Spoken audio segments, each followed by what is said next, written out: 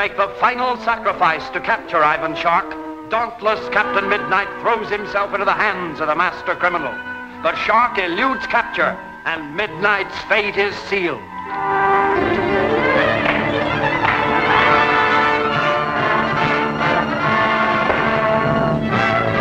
Let me finish him. I said I'd finish him my way. Now get out of here, all of you. Security, the plan. Now outside, all of you. I'll follow immediately. The place goes up in 3 minutes. Come on, get out of here. Hurry up.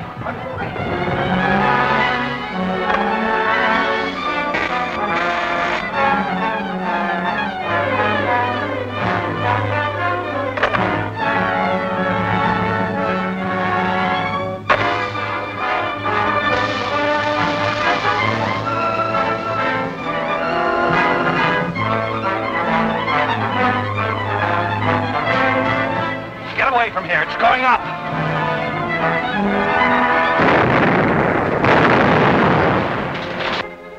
Take those two to the plane. We're flying them in. The rest of you into the car. Well? I'm going with you. You're going with the men to the Greer house. They're getting jittery. I need you to keep them in line. Now do as I say. Get in the car.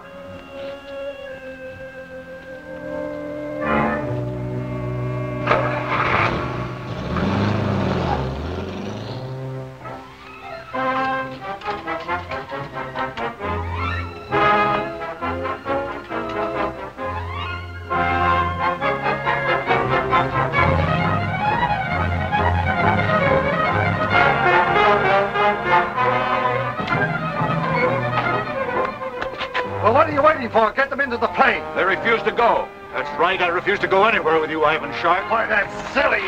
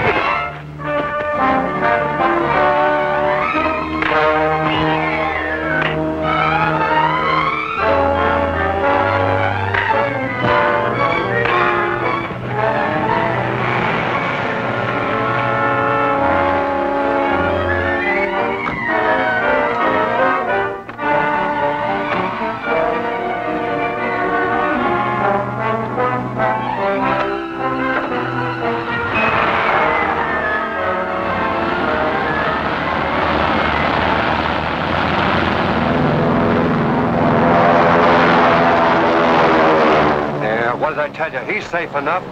All right, now we can go.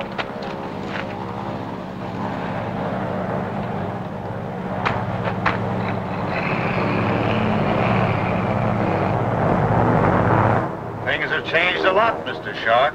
Now we're taking you in. A lot of good it will do you. Who's that? Great suffering cats. That's Midnight Stooge just passed us. What's up?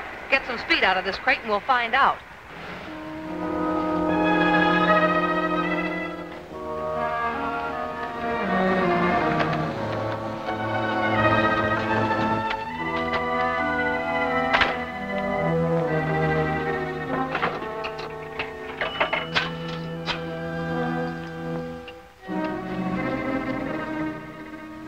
Hello, Major Steele. This is Chuck Ramsey. Captain Midnight has captured Ivan Shark. He's flying him in. He wants you to get some men and meet him. Swell, Major. I'll meet you at the field. Bring plenty of men.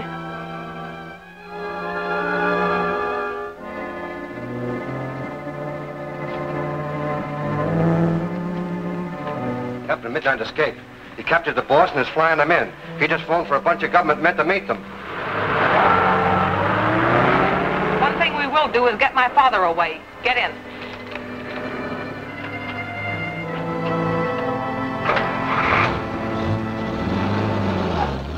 With millions of dollars behind you, you've been beaten by loyal Americans working not for wealth, but for love of country.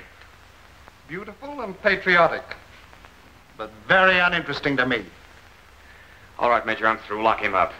There's no hurry, Captain. I feel sure he'll talk before he leaves here. You wouldn't bet on that, would you? No soap yet. I'm betting they got nothing out of him.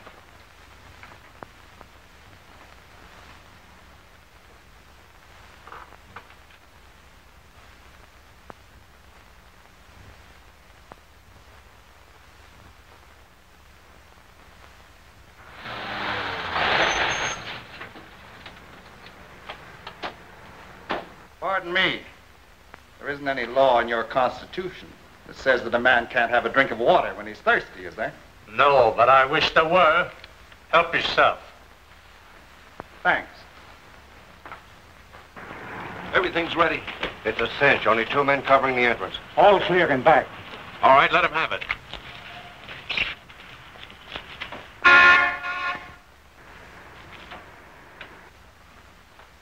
Stop that infernal whispering. I can't stand it. I'll talk. I'll tell you anything you want to know. Get your witnesses in here. Unlock that door. Get Lieutenant Clark in here. I'll phone for stenographer. I thought you'd talk.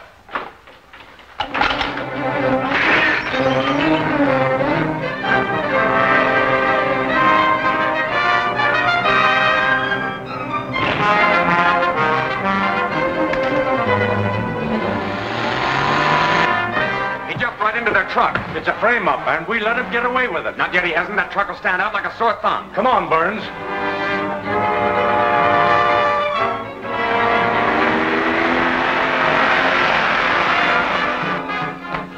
A large truck came out of the alley. Which way did it go? That way, sir.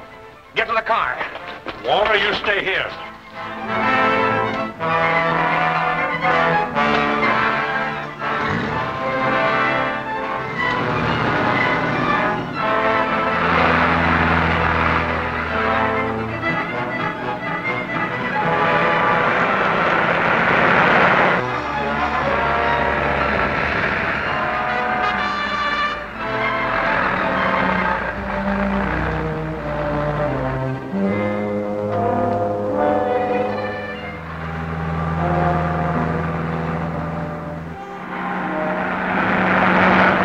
Truck you're after, sir?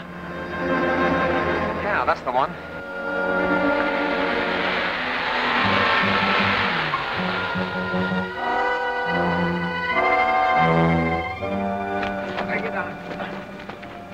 All right, Governor, the car's waiting. Let's scram. Not yet. Our job is only half done. Now listen, this is what I want you to do. He's bound to be in on the deal. I'll take him in and question him and report to you in the morning. Right. Take the men with you. I'm going straight home. All right, get in. Alan, you go with Captain Albright. I'll drive myself. Yes, sir.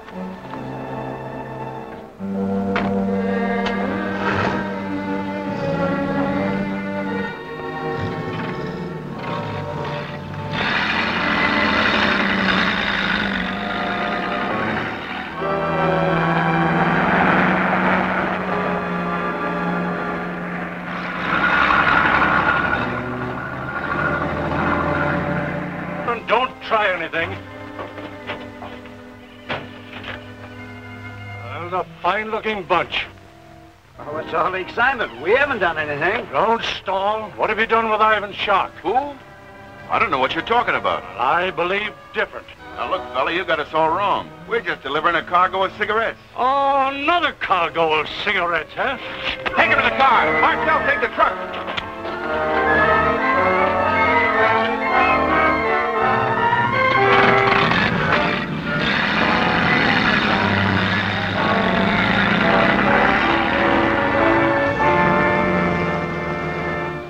But, Father, Major Steele's an old man. Well, then I'll be an old man, too.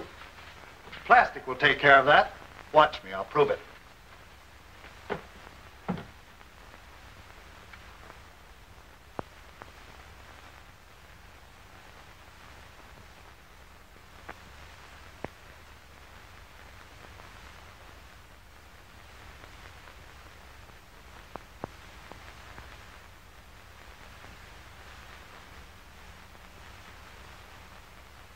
There, you can have your coat back. Let me warn you. Any attempt to use my papers will only lead to your capture. Let us worry about that.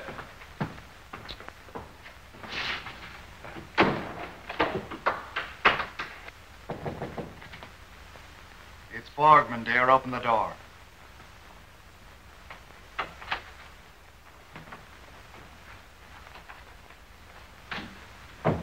did you get anything? It's all right, Borgman. Your reaction is flattering. I really have to hand it to you, boss. This is everything he had on him. This is enough. Give them to Fury.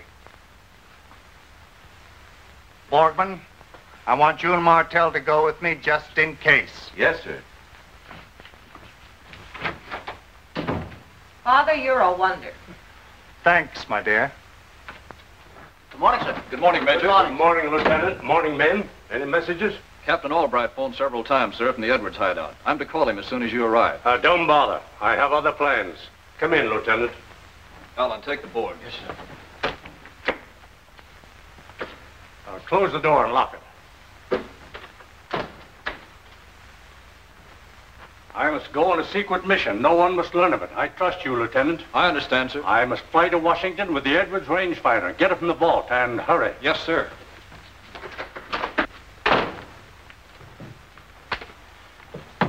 What's up, Lieutenant?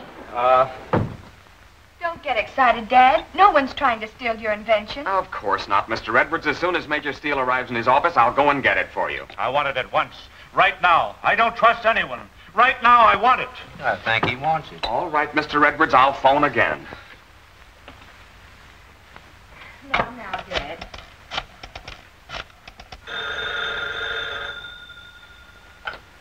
Hello. Yes, Captain, he's here. Hold the line. Hello. Oh, hello, Major. This is Albright. Oh, hello, Captain Albright. I'm with Mr. Edwards, and he's worried about his invention. Wants me to bring it here. You'll have to stall him off. That invention mustn't leave this office. Impossible, Major. His reason's at stake. I'm coming right over for it. I'll be there in 10 minutes. Will you have it ready? All right, I'll attend to it. I'll be back in a few minutes, Mr. Edwards, and I'll have your invention with me. I'll believe it when I see it. Please hurry. Of course.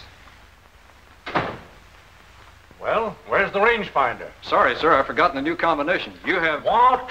Of all the idiotic things, a trusted government employee forgets the combination.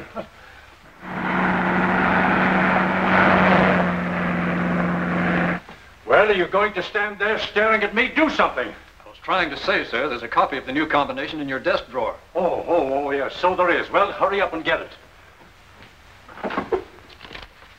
Why, it's gone, sir. Well, perhaps I have it here.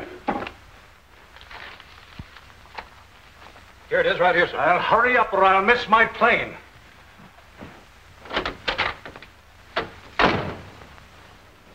What's the matter with him? He never acted like that before. Government business. He's worried. Worried? Acts like a different man altogether.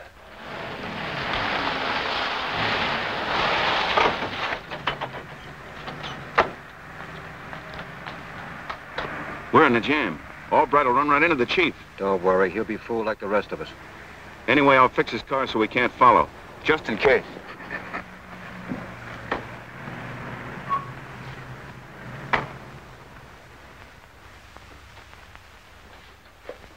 Well, you took your time, didn't you? I had to, sir, the new combination. Oh, shut up and give it to me. Is Major Steele alone? Yes, Captain, but I better... Don't bother, he expects me. Well, what's the matter, Major? You look as if you'd seen a ghost. You startled me. You can go, Lieutenant. Yes, sir. Say, Major, I think you owe me an explanation. Well, I've no time to talk now, Captain. I'm catching a plane for Washington. Surely you're not taking that model. I promised Mr. Edwards I'd return it.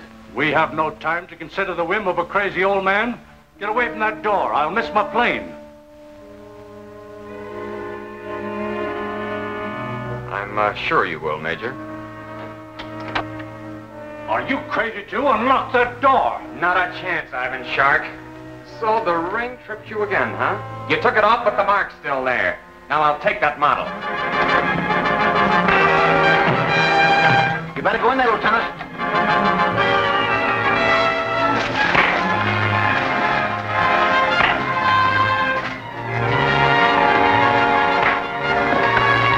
They've locked the door. Well, break it open. Break it open.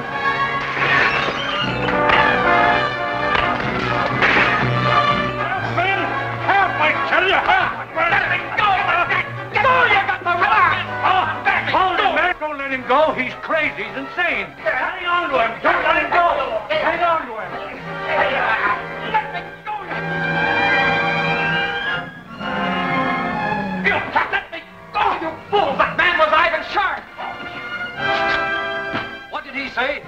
That man was Ivan Shark. Impossible.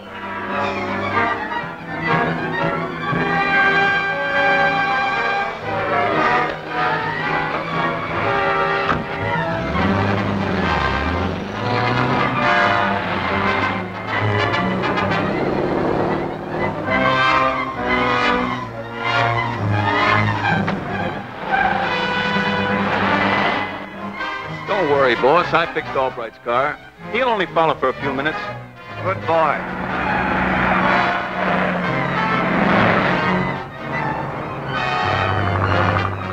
He's gaining. Are you sure you fixed him? Certain. It won't be long now.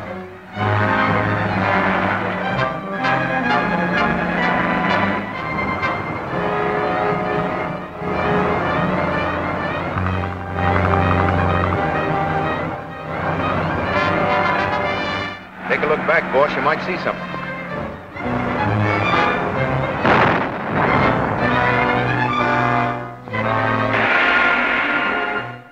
Have Joyce and her father finally escaped the clutches of Ivan Shark? Or is there something suspicious about the way Major Steele is acting? See it all unfold in the fatal hour, the final chapter of Captain Midnight.